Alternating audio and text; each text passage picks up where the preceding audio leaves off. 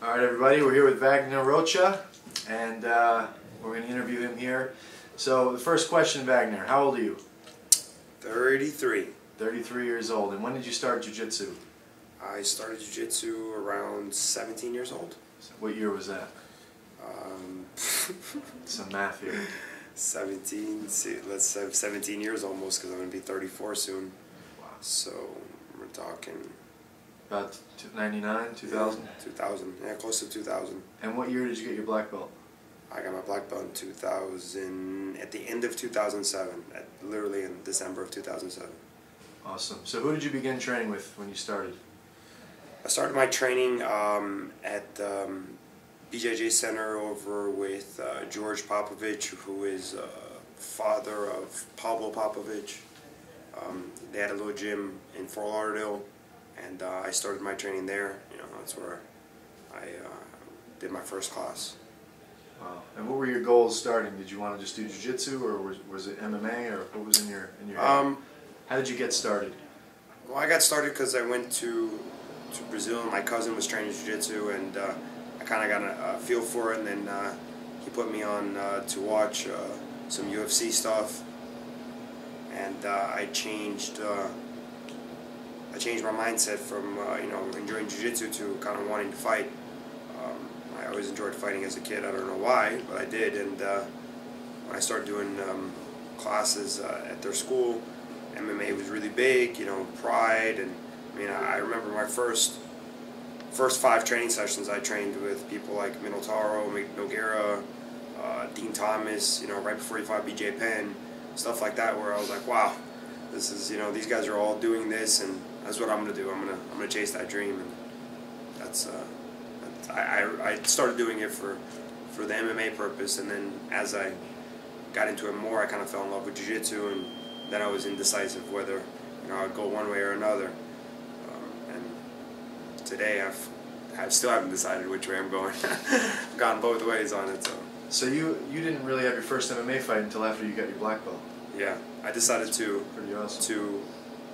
have my first professional fight after I was seriously dedicated to training. You know, where before I was doing it as a hobby, and you know, because I had a job, and then I decided, you know, I wanted to be an instructor and teach at a gym. And after I got my gym open and I started, you know, get settled in, and you know, I started making a little money to survive, I started to get fights. You know, and I went that route after becoming a black belt, because it also seemed easier as well too, because I had some good jiu-jitsu experience already in competition, and to merge into MMA at the time, which didn't have any amateur MMA, was the best solution for me. Okay, so do you have a family, kids, wife? Married for almost 10 years now. I have 2 children, a boy and a girl, and you know, everybody does jiu-jitsu in the house, so you know, nice. Jiu-jitsu is a lifestyle. And you're Brazilian, but I don't hear an accent, so what's up with that? Are you from there? Did you live there? I was born in Brazil. I moved to the States when I was 5, raised in South Florida from 5 to now, and so I speak fluent Portuguese, fluent English, and wasn't never affected by the language barrier, you know, because I really didn't go to school in Brazil. But because my parents, you know, only spoke Portuguese, I was forced to speak Portuguese in the house. So from childhood, you know, not going to school outside of the United States, so I basically, you know, did from kindergarten to high school here, and always had Portuguese in the house. Spent summers in Brazil. You know, as a child, you know, my parents had full-time jobs, so they'd send me to grandma's, and I'd spend the summers there, and so I got to speak both languages pretty well, you know. And then jiu-jitsu kind of came in my life and made it even easier. So you've been competing. Did you compete always from white to black, or for jiu-jitsu, or did you start? I did. I competed from white to, I mean, my first tournament, I was like a month and a half of training, and they had a Naga. It was probably one of the first Nagas ever in South Florida, and I competed in it, and I did well, and then I just got hooked. Competition was it for me. I think competition is it. If you want to be successful in jiu-jitsu, whatever it is, whatever it is your goal, you have to have some sort of competition in your life. Because if you just train to train, then you eventually get bored. Eventually you fade away from it. It's true. So how do you structure your training if you have a big tournament coming up like Abu Dhabi Trials or Abu Dhabi? Like how much rolling versus how much conditioning versus, like, what's your regimen? I've never worked out. I don't really lift weights. It just doesn't, I hate it. And one of the legends in Jiu-Jitsu said that lifting weights is a waste of time, and I agree with him. I think if you lift weights, you take time from training, So every time I ever lifted weights, that I come in the next day and I'm beat and I'm sore, and I do a little running, I do a little cardio training, like nothing that involves lifting actually weights, but like running, maybe pushing a prowler, stuff that's cardio related. But I do a lot more training. Some days I'll do 3 a days, 2 a days. What I do is I do mix up days for just wrestling and days for just guard, or days for just top, or days I just break it down into sections, and that usually helps me a lot. And then certain days I go harder than other days, of course. So it all depends. Some days I'm in the gym with just the students. Some days I visit Cyborgs in Miami, which is about 30 minutes from me. And we have craziness there, and so it all depends on my day of the week and how far I am from the tournament, and what I need to get done. Typically, when you're rolling, how many minutes? Like if you're going for a big tournament, how many minutes versus rest and how long? I usually set the clock for whatever the tournament is, and I put short rest. Because I want to have. I'll have, let's say, if the tournament is a 5-minute tournament or a 10-minute tournament. If it's a 5-minute tournament, I'm going to set it for 5 minutes with a minute and a half rest. If it's a 10-minute tournament, I'm going to set it for the same time with the same rest. So I don't give a big amount of rest, because I think you want to roll when you're tired, because the feeling that you're going to have in the tournament, you're never going to be able to recreate in the gym, because the anxiety, the stress, the competition, everything that goes inside that room that you feel that day when you compete is never going to be able to be recreated in the gym. It's very hard to, at least, one, because you're never going to fight anybody at the same level as the guys you're fighting. Two, if you take long rests, you're cheating yourself and the people around you. The best way to get pushed is to have a good group of guys just focused on you, if you're going to compete. And that usually does it. Nice. So, who are your main training partners? My main training partners are a mix of the guys in my school, in my gym, and everybody over at Fight Sports in Miami with Cyborg. Just name some of those guys. Oh man, there's a whole list of guys there, starting with with Cyborg himself, Denino, Dennis Mitchell, Marcel Goncalves. You have Hunter from Hawaii. You got Ricardo Henzinu. You got so many people. There's so many good black belts in that place that it's hard to just keep naming. I can go all day. Jason. There's a bunch of guys there, and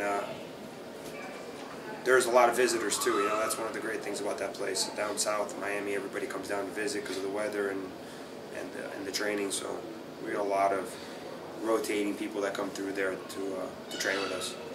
What would you say is your most memorable or most gratifying, match in jiu-jitsu or tournament? Tournament, I would say there's a couple, One when I was earlier in my career, before I ever did anything, where it kind of made me stand out, where I felt like that was the tournament that made me realize that I can actually do this for forever. I went to California for the Pan Ams, Nogi Pan Ams. It was the first one ever hosted. I was a brown belt at the time, and I went there, and the weather, I got caught off guard by the weather because I went there in the summertime. Here in the summer in Florida is always hot, so I figured California is kind of like Florida. And I got there and it was really cold, and the first 2 days there I got really sick, and I had a bracket of 8 fights, and the day of the tournament, when I got to the tournament, as I was walking in, I puked into the trash, and I'm a really slow starter, so I always tend to get a good long warm up and get stretched out and get going. And that day, you know, I was in the stands and I fell asleep, and they had called my name like twice, almost 3 times if I'm mistaken. They even said that they were going to disqualify me over the microphone if I didn't show up. And one of my students came up, one of my friend's students, he came up, he grabbed me, he's like, "Hey man, they're calling you, you gotta go, you gotta go." So I literally woke up and fought my first fight, and I won all the fights, all on regular time with no submission. And it was just hard. It was just one of those days where every match I fought and I was just in my head going, I don't know if I can make the next one, you know, I don't know if I'm going to do the next one, I don't know if I'm going to do the next one. By the time I finished and I won, I was just so like thrilled, you know, and so pleased because of the being sick and feeling, you know, under the weather and being out of your comfort zone and being somewhere else and be able to win, you know, a tournament with so many guys and so many big names. And there's a lot of guys that I fought that day that are, you know, jiu-jitsu guys now that are famous, and it really just that made my day, you know. That was probably the biggest tournament for me. And then of course I had a couple ADCC trials wins, one in Jersey and the last one here in South Florida, that one was awesome. You know, that was at home with all my students and friends and training partners all watching, and I was able to take out some really good guys inside my backyard, so that was pretty gratifying. Awesome. So everybody says that fighting is, you know, 90% mental. You've fought in big tournaments like Abu Dhabi, Pan Ams, you've been in the UFC. What is your mental state like going in? What would you tell someone who's trying to make it about the mental side of fighting and the mental side of competing? You know, you could train your butt off, but then when you go in, some people just don't perform like they do on the mats and in training. So what would you tell them, and what are your strategies for just getting your mind right before and during a tournament? When I'm training, I usually don't care what happens in my training. You know, usually I train to learn, you know, I train to get better.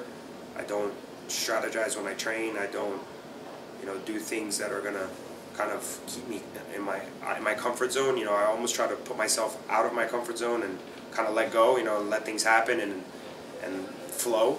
And when I compete, I tend to think that making me feel that way when I train, when I compete, it makes me I almost kind of close up a little bit and I kind of play safe. But at the same time, I feel like I really don't care. You know, I go out there and I just want to win. You know, if I don't win, I want to perform at my best. And if I perform at my best and I don't win, I'm okay with that. And one of the strategies that I use is I just try to have fun. You know, I don't think of it as I have to win or I have to do this or I have to do that, because if you add that pressure on top of what you're doing already, you're just gonna burn yourself out and you're gonna tend to fail. So when I'm backstage for an MMA fight or I'm backstage for a jiu-jitsu competition, I tend to, you know, have fun and talk and laugh and kind of forget the moment. You know, forget that it's going to happen and any minute could be, hey, you're ready, let's go. You know, I try to get away from that because then I don't have to think about it and I don't have to stress it. And when I go out there and fight, I'm just going to do what I've been doing in the room anyways. I've been training hard for it, so you know, I'm gonna make it fun. You know, and I'm gonna enjoy winning or losing. But performing at my best, you know. So let's talk about the Abu Dhabi trials, the one you just won, your match with John Satava. That's a really popular one on the internet right now. A lot of people watch it. It's got a ton of views. He got position on you in the beginning, and then you the reason it was such a great match because you came back and then took his back. You got the body triangle, you're screaming, yeah, you know, like you were into it, and it was just a great match, really entertaining. So just talk a little bit about that and what you were thinking when he had good position and how you were able to just reverse it and how you knew you were going to win after you got the body triangle. Like, is that something that you just know not many people escape your body triangle, or what is that? Well, that match was pretty cool. One, for 2 reasons. I kind of knew John from before. I met him many years ago at, well, first I think he used to train at Pablo's where I started. He came there a couple of times. So I don't remember him from there, but we met each other in Abu Dhabi trials many years after, or many years before, and we had a conversation. We talked about jiu-jitsu, and he's a cool guy. And then when I got to the ADCC trials, I looked at the bracket and I saw his name, and I knew we were gonna fight. Just because of where we were placed, I knew we were gonna eventually have to fight each other because I'd been watching him and he was he's already come up in the game and he was becoming a tough competitor. I even walked by him and said, "Hey man, good luck. I know we're probably gonna face each other." And he was cool, and I started the match so wrong. I had watched a match on him. I like to study people. I'd watched a match on him where he got footlocked, and I do pretty well with feet, and I decided to pull guard and go underneath him to attack his feet, and it ultimately just blew up on me because when I pulled, he locked me down and I couldn't move. I got stuck, and then he proceeded to mount, and couldn't stop him. So he mounted, and I was just in my head going, "All right, I've been here before. I've been mounted by tons of guys like him, training with Cyborg and some of the guys I've trained with in the past. It's not an unfamiliar position." So and I like the ADCC rules because there's no points in the beginning, so I wasn't worried because I knew I wasn't scored on. So I knew in my head two things: I need to switch the position over. One, because I knew Jonathan came from a wrestling background, and I was almost sure he didn't want to be on his back. So I turned to try to oompa him over, and he followed me to my back. He set his hooks. So then I started defending the hooks, and I started to shake. And when I started to shake, I felt him loosen up. And that's when I knew in my head, I was like, "Oh man, I'm gonna get him off my back now, and I'm gonna flip the script on him," So when I was able to shake him off, I felt his energy the whole time was trying to just get up. And because I've trained so much for guys in MMA trying to get up when I'm on top, I knew it was just a matter of time that he wasn't gonna sweep me or he wasn't gonna get me with this submissions that he was planning. That was just a matter of time for me to set up my my patented moves, my 50-50 of the arms. My Kimura series that I do, I just knew he was going to fall into it, and just because of the way he was setting up his X-guard sweeps, and I've used a lot of my movements for those sweeps, for those deep half X-guard sweeps, and he's from a school where it's one of the biggest tools, the X-guard. So I knew I had the opportunity to fall there, and then when I did get to his back, the body triangle is just one of those things that I've learned to kind of secure and not lose. So when I got to his back, I knew I wasn't going anywhere. I knew I could easily put my hands up in the air and celebrate because I wasn't going to move. I was just going to be stuck there. And I felt bad celebrating in his ear. I told him, "Oh, sorry," afterwards. But I was excited. You start a match where you're mounted and your back is taken and you're passed and all these things happen, and then you're able to flip the script. You have to celebrate a little bit. You have to be a little happy, So it, like I said, when I got to the back, it was game over, Nice. So 2 questions: the toughest guy you've ever went against, or the most skilled guy you've ever trained with, and the most skilled guy you've ever grappled against. If you had to skilled just guess, guy, yeah. Most skilled guy. Oh, I think it's the same person. I think it's the same guy. He's probably one of the toughest guys I've ever trained with, and probably one of the toughest matches I've ever had. Rodolfo Vieira. Cyborg is definitely right there. Cyborg is so unique. He's like the nicest guy in the world. He'd probably be the toughest guy I've ever trained with because he's unique. Like every day is different with him. Some days you think you're having a great day with him, and then some days you're just his play toy. So. But definitely, for a person that, I got short time to work with, I think Rodolfo was definitely unique because I thought he would be stronger in training, like more explosive and pushy, but he was very, very, very, very, very intelligent, He learns your game, and then once he learns your game, it seems to be just shut down, And I also competed against him, and it was a hard match as well. So, and we fought in Abu Dhabi in 2011, and it was a 0-0 match, and it was a 2-2 match, and the referees gave it to him, which to me, till this day, I thought I won, but very hard match because he when I was up on the scoreboard, he did everything in his willpower to come up, to get back and score and to even up. So definitely, I'd have to say him right now. Let's talk about one of your really big wins, Romulo Barral in absolute division of this past Abu Dhabi. He was the favorite to win the whole thing in his weight class, and then he went into the absolute, and you got in the absolute, and it was you two, and and you beat him. You know, I'm sure a lot of people may have thought that he would beat you because number one, he's bigger, and number two, he won Abu Dhabi. So just tell us what you were thinking going in there and then how that match went. Romulo is a legend in jiu-jitsu. Period. He's won worlds, multiple times. He's won Nogi worlds. He's won ADCC. He's won. He was absolute finalist, like I think 3 years in a row against 2 or 3 years in a row against Audra Gracie in 2008, 7. I'm not mistaken, somewhere in that year. The guy is just absolute monster, and I knew all of that going into the fight, and I just confident in my training. Like I said, I was able to train with Cyborg and Rodolfo and Buchecha and Pavel Popovich and so many guys over the years that knowing how good this guy was and how impressive his resume is, I knew that if I just played right and I played smart, I could beat him. I know he would underestimate me as far as size-wise and ability-wise, and I think once I scored and he started to see the tunnel, the light at the end of the tunnel becoming smaller and smaller, and that he wasn't going to get it back, it set on him, and he was even a little upset, and I talked to him a little bit, and he's a great guy, but that was a big win for me.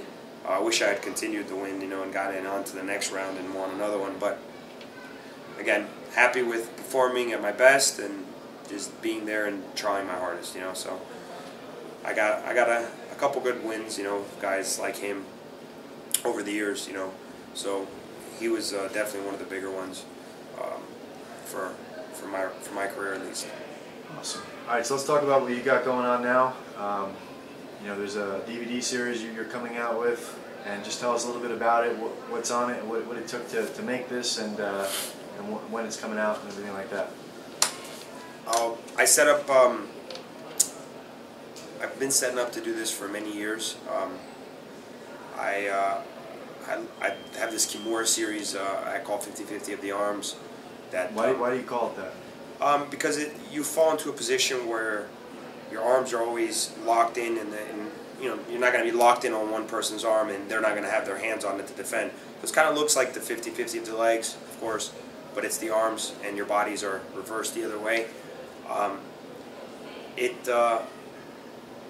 It's a position that's always worked for me, and it's always done me well, because in Nogi especially, I've always had trouble with wrestlers and good top guys and good heavy, bigger, stronger opponents.